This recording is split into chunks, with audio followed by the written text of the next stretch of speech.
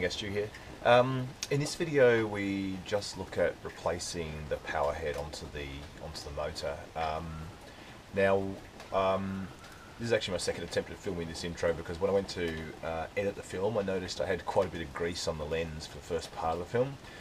Made the whole thing look a bit like a dream sequence from an 80s sitcom or something. So, but it's actually not such a problem as it turns out, because that particular section ended with me putting the power head back on, but one of the bolts just spinning. It turned out that particular head bolt had previously been repaired with a helicoil, which I could just spin off the bolt, so the whole thing came out. So it meant fixing it, and that's what we do in this video as well, so you'll see that later on. One thing I did want to say though before we get into it is, because when I do the bolts for a second time, I don't go through the torquing specs, the torque specs for them as much as I did the first time, so I'll just go through them again quickly. So the patterns are actually labelled on the head itself, which is fantastic. And as always, when we're tightening them, you kind of start as a spiral pattern in the centre bolts and you sort of move out to the outer bolts. So they're labelled, so when you're tightening it, you just do bolt 1 through bolt 10, and when you're taking it off, you do bolt 10 through bolt 1. But with the cylinder head bolts, it's got two sets of bolts, some 9mm and some 6mm, and they're torqued in two phases.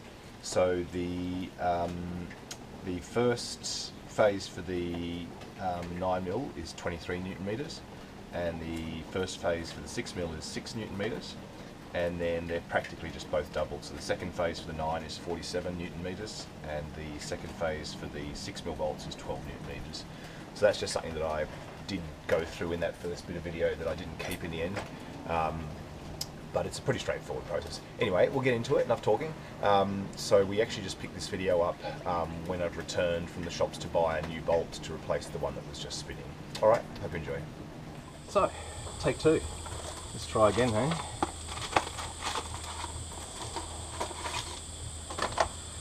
So these dowel pins are actually in the head at the moment. I will grab some pliers and transfer them.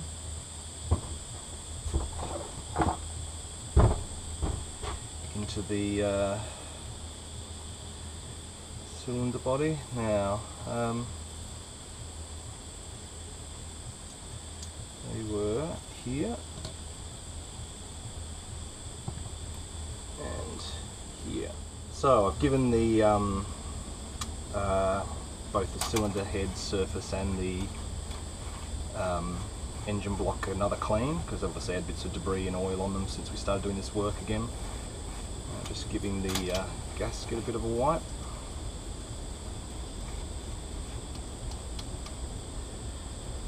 So one thing I do have to check, and that is whether this bolt, my new bolt, is going to fit through the gasket as well. It's not, so I'm going to have to drill this gasket as well. So, ready to go again.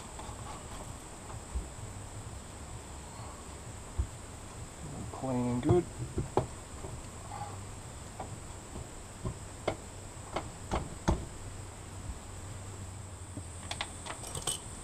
Let's drop all these bolts in again. These are all the original 9mm bolts. Sorry, let's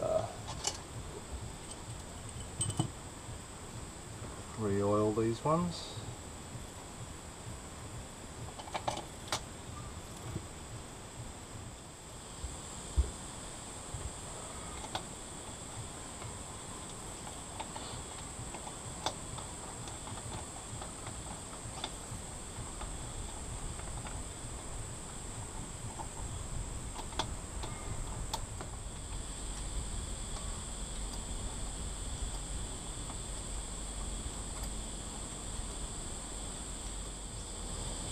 Okay, so I'm going to go around now and torque these up again in the same pattern we did before, starting at the centre in bolt 1, and so 23 Newton meters again. I won't film this whole process a second time, but hopefully it'll be more successful. And then I'll get back to you when we've got a result. Alright, so next thing to come out of our sort of bag of tricks of spare parts is a new gasket, O-ringy type style for the cylinder head cover. So I'm just going to open this up and fit this into the cover first, and then we'll lay that down and get this on. This is going to be pretty fiddly, so I think I might just use a bit of grease to kind of anchor it in.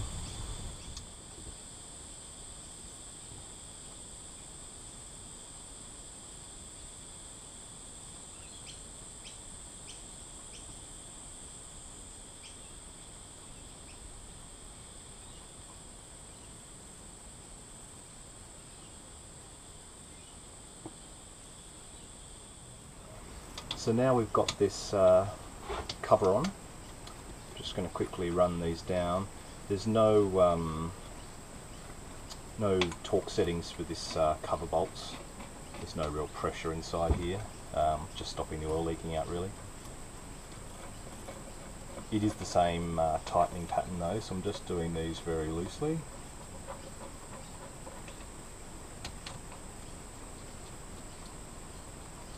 And then once we're done,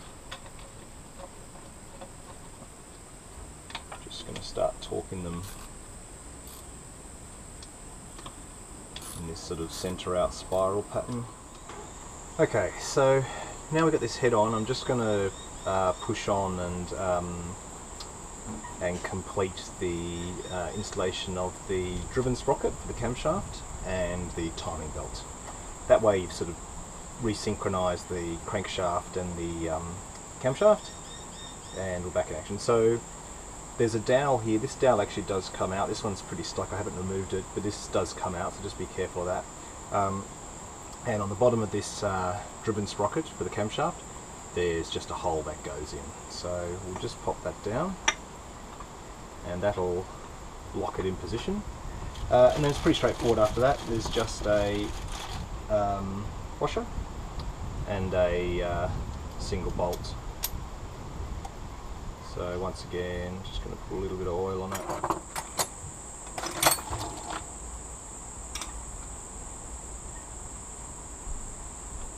So what I need to do here as well is just align this number 1 cylinder mark with the top dead center. So when this is here, cylinder 1's at top dead center. And we've got the same here with the crankshaft when this empty smaller hole is level with this triangle mark here. So they're pretty good. What I am going to do is just grab a shifter. I think I'll be back in a second. Okay, won't grab a shifter, I'm just going to grab this is a 30mm socket for the nut at the top here. It's actually a little bit past top dead center, so I'm actually just going to go around again. Oops, went past again. Ooh. This is a little bit stiff, which kind of worries me. Alright, so now we've got these 2 marks, or these 4 marks, 2 pairs of marks lined up. We know we're all good in position. So I'm just going to go grab the timing belt. So this timing belt looks in excellent condition, so I'm not worried about putting this one back on. I get the impression it was replaced not that long ago.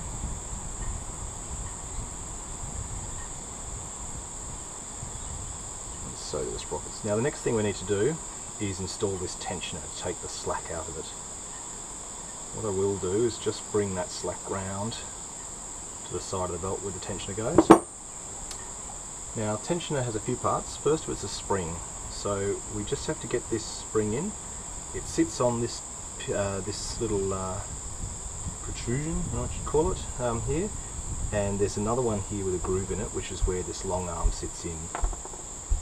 And then the next thing we want to do is take this the tensioner wheel that the belt runs along, and there's a little hook here, and we have to hook the spring, and that's what pulls the tensioner in towards the belt. Okay, hang on, I'm going to have to turn this around to install it, and then I'll spin it back to you.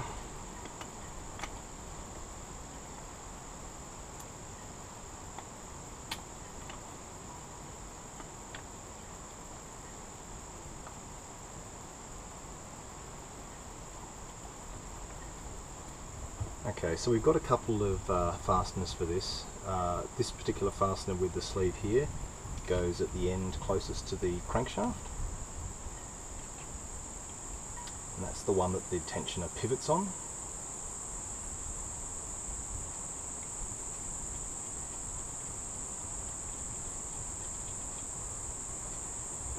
Another one here looks to be about an 8mm fastener, goes at this end. This is the one that locks the tensioner in place. So what it means is it can come out, just slip the belt over it. Probably should have had this in place before I did that, never mind. So this is the arrangement we've now got, where the belt comes round, it's this side of the tensioner. This tensioner has a spring, and the spring's pushing the tensioner this way. It's pivoting on this bolt, and it's locked by this one. So the manual now says once it's in place, tension it by turning it at least 2 full revolutions. So I'll just hold this in place, let it spin a few times. I'm going to bring it back round to top dead center cylinder 1. Not that we okay, so what we've got here is I'm top dead cylinder 1 here, but I'm at least 1/2 out here, so I'm going to have to do this again. No biggie, just got this tensioner all the way back, which means I can get this off pretty easily. Now what I need to do is I'm going to leave that bit overkill. I'm going to leave the crankshaft on top dead center there, and then just tweak the camshaft back on the top dead center here. And we'll see. Sorry, what I'll do, because this one's got the lip, I'll get it on here first. Which way are we going to go?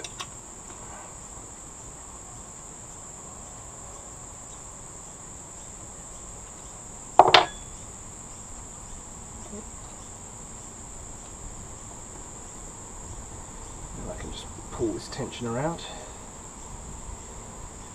Okay, so I'm going to give it a couple of rotations again and see whether it's aligned properly.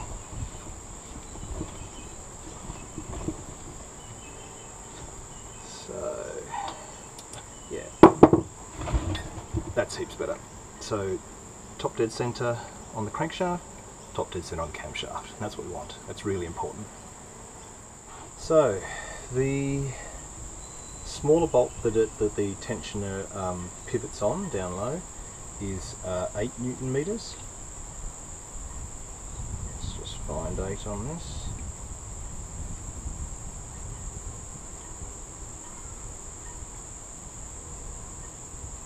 I think that's 8. It's a bit odd, but anyway. I might just put a extension on this to get it past the belt. Alright, so not much, 8 Newton meters, not much at all.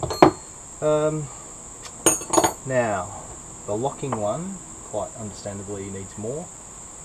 So it is 25 Newton meters. So I'm going to use the larger torque wrench for that. And so it's 25 Newton meters, or 18 foot-pounds. So So let's go 18 because it's an easier scale to work with.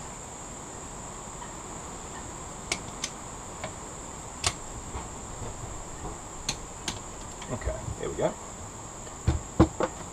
Just double check that's about right. Yep. Okay, we're done.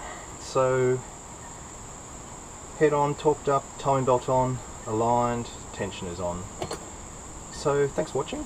I hope you enjoyed this video. I certainly enjoyed doing it because it's nice to see this motor going back together instead of coming apart further and further and further. So next step's going to be for me to put start pulling some of the ancillary stuff back on. I'll put this exhaust cover back on, there's no great deal there. Then start putting the starter motor, the ignition coils, all those things we pulled off before we removed the head on. I'll do that while the motor's still able to sit quite flat, and then the final thing we'll do later is inspect and reinstall the oil pump, because that'll stop the motor sitting nicely on the bench, so we'll do that last. Okay, so yeah, once again, thanks for watching, please subscribe and I'll catch you next time. See ya.